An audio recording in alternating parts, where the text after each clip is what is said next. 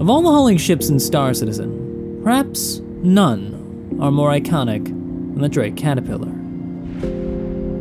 Hey guys, Morphologist here, and welcome back to An Architect Reviews, the series in which I utilize my professional skills in the field of architecture to examine a ship or location in the digital realm. Today I'm taking a look at the Drake Caterpillar, currently Star Citizen's biggest hauling ship until the Hull series from MISC comes online. In the course of this video, I'm going to take you guys from stem to stern, exterior to interior, showing you guys all of its features and exploring its successes and shortcomings.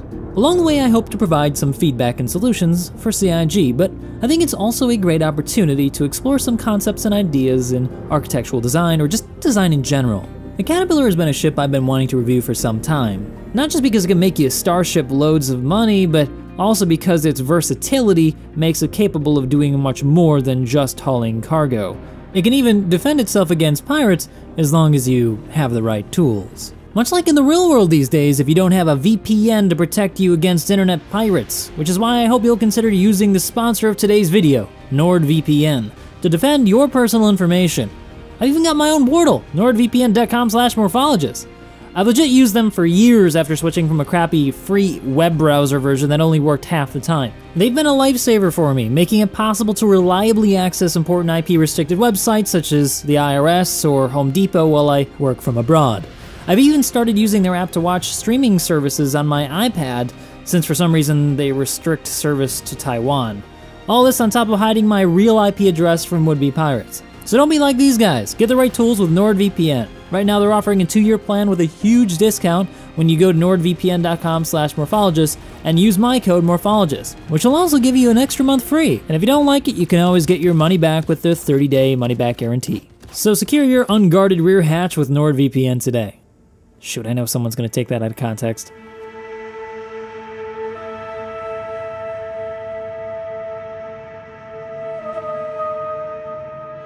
For me, what makes the Caterpillar so iconic are a few things. First of all is its very unusual asymmetry.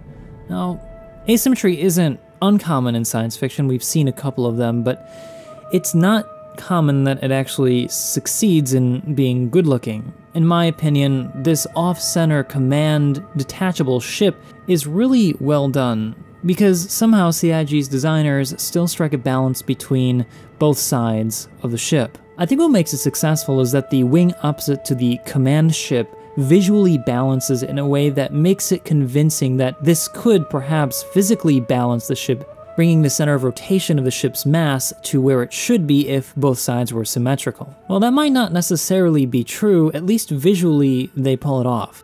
But one other thing that I really love about this ship, and Drake ships in general, is the utilitarian nature of their engines, how they're exposing all of the mechanics that make it work. This sells its believability, but I think it also makes the ship feel more muscular, more powerful, and that goes a long way in the success, I think, of a ship design. The engine cones themselves are reminiscent of perhaps something you might have seen on the Saturn V rocket, for example. What I think is extraordinarily successful about the Drake Caterpillar is its modularity. In design in general, and this includes architecture, adaptability for future technologies is a core principle of designing good buildings. You don't want to design a space that is too exclusive to the times, as utilities and technologies can change and the user's desired use case of the space can also change. The segments along the length of the Caterpillar are supposedly replaceable, meaning that a user could change the ship to their desired length or purpose, repurposing a module, for example, to something like another turret, or a mobile deployable generator for a homestead, or perhaps even a scientific lab. The ship's landing gear also are cool. I mean, it makes it look like a caterpillar, and that's definitely where it gets its name from. But what about the ship's interior? How successful is it? And does it continue the Drake tradition of utilitarian design?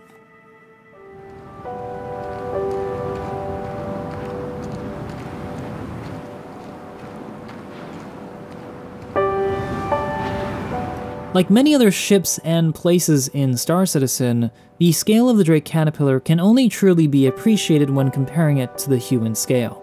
walking on the ground going up to it really gives you an understanding of just how big it is. But unless you want the user to feel overwhelmed by the scale of a thing, oppressed in other words, this is something you might commonly find in oppressive brutalist architecture, the scale of spaces on the interior and their entrances can make an impression of how cozy or uncomfortable a ship feels. If Drake has a design guide, which I very much suspect it does, it would probably say that spaces inside Drake's ships need only be designed for as big as they only need to be.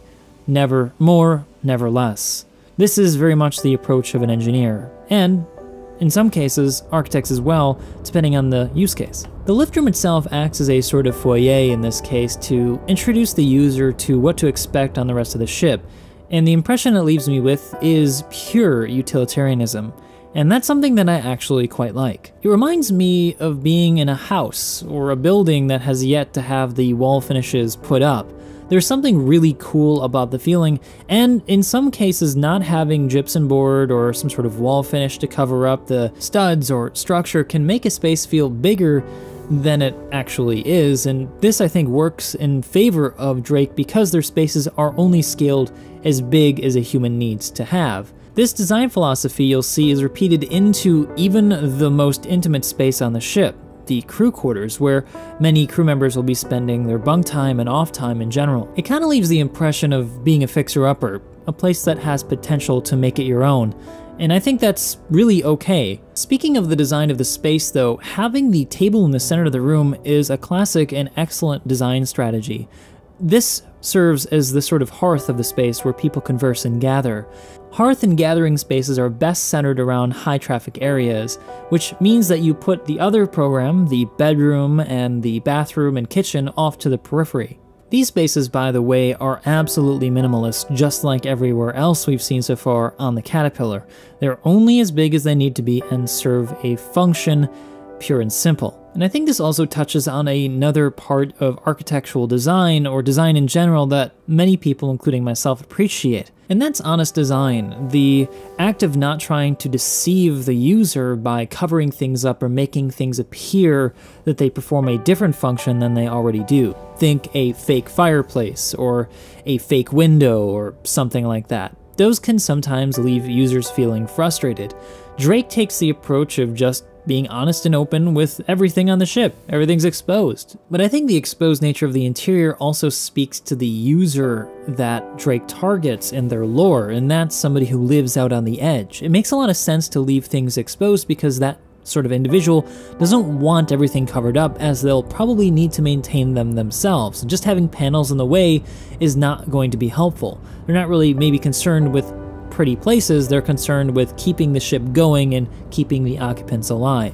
One thing that really disappointed me and confused me though about my first trip in the Caterpillar was how this corridor just off the entrance leads you into the engineering room instead of what I expected to be a ladder or a stairway that would bring me up to the command deck so I could begin flying the ship. Consequently, it's also where you can access the lower turret. I think that this would probably be better access to the hallway or maybe the upper deck as opposed to the engineering room. It just seems like a strange choice. Which leads me to say that one of the less successful things about the Caterpillar, I think, is its circulation strategy. Not being able to directly and easily access the command deck when you enter a ship could put you at risk if you need to take off in a hurry. Getting there directly is more desirable, but at least it's not as bad as the Starfarer. But that aside, circulation aside, it's a really cool space, and I love that they designed the engines for the ship to look a lot like big industrial diesel engines you might find in, say, an actual ship. It makes it feel believable. And the console itself is really neat. I could visualize an engineer working here to keep the engines online during a fight or a getaway from pirates, for example. You'll also find an alternate circulation path in this space, which I find is really neat, and I wish we had more of this in Star Citizen in general. Having access corridors or Jeffries tubes are really cool and gives you a different route to get to a place if one of them is cut off. This is probably better for safety as well when you think about Star Citizen having fire on ships at some point in the future. Now, if we want to get to the upper deck, there's a stairway directly attached to the engineering room that leads us up to the command deck and some other program. But one of the other strange things I want to highlight about this design, and maybe one thing that I don't find to be particularly successful, is just how much space the stairway actually takes up. For such a utilitarian-focused design, I would have expected to see something more akin to what you might see on modern-day military ships, which are something like a cross between stairs and a ladder. They're extremely vertical so they can take up the absolute minimal amount of space possible while still being safe enough to navigate through even heavy seas. On the top of the staircase, we find ourselves in another corridor. To the right is the very cool tractor beam control and observatory that was on the wing that we saw in the earlier part of this video when examining the exterior, while to the left is the direction we take to go to the command deck. Our first stop is going to be the observatory / tractor beam control though. This is one of my favorite spaces on the ship, and I think that's because it's one of the only spaces on the ship where you can truly appreciate the scale of the ship you're in by looking out onto it. But it's also a great place to view the outside world from, to appreciate the landscape you might be flying above or the planet or moon you might be flying near. You know, I often lament that there just aren't enough spaces like this on ships in general in Star Citizen, a place to appreciate the outside world. Too many of them are just focused inward with very few viewports outside. I mean, I'm getting a better view out of this than I get out of the 600i, for Pete's sake, which is supposedly a high-end luxury yacht. So my feedback in general for not just the Caterpillar but all ships in general is to have more of this, more ways to appreciate the world around us, which is becoming more and more incredible with each passing patch. But we can't stare out the window all day, we've got other places to visit aboard this ship. So let's take a look at the rear section of the upper deck.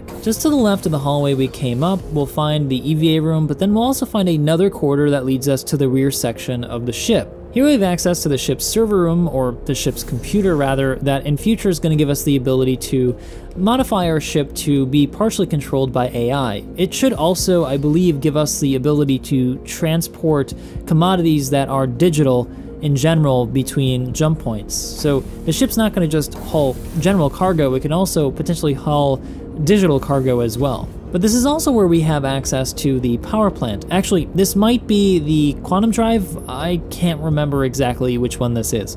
So it's either the quantum drive or the power plant, one of those. It'd be really nice to have a label or something to tell me what this is. Beyond that, we find ourselves in a rear space that has more component access. Right now, there really isn't much to do back here because it hasn't been updated to the new component metrics that was recently added, I think probably last year, to a lot of ships. This ship is still in need of a pass with the new metrics, so we're probably going to see this entire space reworked to fit the current modules in Star Citizen, as they are going to be physicalized in the very near future. This is also consequently the access ladder point to the engineering room that we saw earlier on the lower deck. Returning to the center hallway though, we still need to visit the forward section of the upper and lower decks. We've not yet visited the cargo pods, so we'll go to the command deck soon. Don't worry guys, we're getting there. Stepping down into the EVA access room though, you'll notice that this space feels somewhat dated in terms of Star Citizen ships. The big thing that's missing from here that needs to be added in their next pass is probably A, an actually usable exterior hatch, because that doesn't work, but B, a place to store your suits. There is no space in here to store a suit, nor is there a way to separate the access to the EVA hatch and the forward module, which means that if you had this room decompressed, you would have access cut off then to the actual cargo modules and its upper catwalk. This upper catwalk is actually fairly useful. It allows you to control the side doors and lifts, but also gives you access to the forward modules should these cargo holds be completely full of cargo. And yes, they will fill all the way to the roof, completely blocking off access to the lower doors. I don't really find this to be a design flaw. I think that this really maximizes the amount of cargo you can carry aboard the ship, which makes sense once again with Drake's utilitarian approach to design. Here I think it's now finally worth pointing out the color scheme and choice. I really like the OD greens, yellows, and blacks. It gives it a very industrial feeling, which again fits with their design style. As a quick side note though, that door to my right there does actually lead to the crew compartment we saw earlier, so that's why we're not going through there. One of the really cool features of the Caterpillar that I particularly like are the folding doors that open up the cargo modules. These are supposedly lifts that go down to the ground, allowing you to roll on very heavy pieces of cargo and potentially small vehicles. But they also just look really cool. To be able to open sideways like this invites some really cool shenanigans, like getting a group of guys with railguns or rocket launchers, shoulder-mounted ones, to attack somebody who wasn't expecting a hauling ship to have enough armament to protect itself. So this ship, again, is one of those ships that allows you to do more than what is initially advertised. Like what I said at the beginning, it's not just a hauling ship. If you've got the right tools, it can actually do a lot more, and that's what makes it so much fun to fly. Skipping ahead to the forwardmost module, each one of the modules in this ship except for the forwardmost module are identical at the moment. This module is unique in two ways. First is that it actually has a door that opens forward, so it allows you to potentially load things forward of the ship, but also perhaps to have people launch stuff out of the front of the ship through this, which is, again, a fun way to use it, but it also actually has the turret access on the upper deck. The upper deck, though, can only be accessed through the upper catwalk in the adjacent module, which is a bit of a strange choice for that particular module. I suspect that they may need to do a little bit of a reworking in the future, just in case somebody decides to attach a different type of module just adjacent to the forward one with the turret. The turret itself is nothing special. It does have size 4 weapons, which are pretty good in Star Citizen, meaning that it can defend itself if ships get close enough to be shot at with it, and it can blow up small ships fairly quickly. The design of it, of course, is very utilitarian, it's very angular, and I like that. No curved panels here, and that's okay. But now it's time to visit something that I'm sure many of you have been itching to see, the command module. What does it feel like to fly this thing, and how well is that space designed? Well, we access it through this airlock, and it has an airlock because, like I said at the beginning, this module is actually detachable as a separate ship. Here, there's enough space for a crew of 4, with a pilot, co-pilot, and some what looks to be probably engineering consoles towards the rear. Before we take a look closely at how the canopy actually feels, though, let's take a look at the lower deck. Down a narrow access ladder, we'll find ourselves in a comfortably sized space for 2 crew members. The captain and probably the second in command. Here they have their own showers, their own cooking area, and their own communal eating space. Due to the narrow nature of the space, I think it would actually be kind of comfortable to sleep down here, and I wouldn't mind how exposed the bunks are.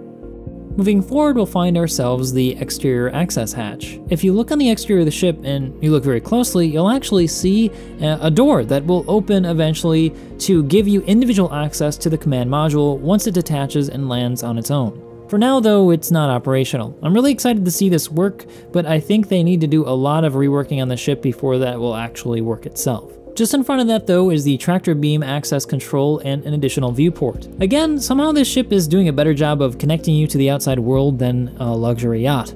Go figure, Drake is somehow doing it right. I also like how in this space you can even see stuff like insulation, going back to the level of detail in these ships just being incredible. One thing you might miss, though, if you're not careful, is that just adjacent to the ladder is actually a gun rack in this very narrow area.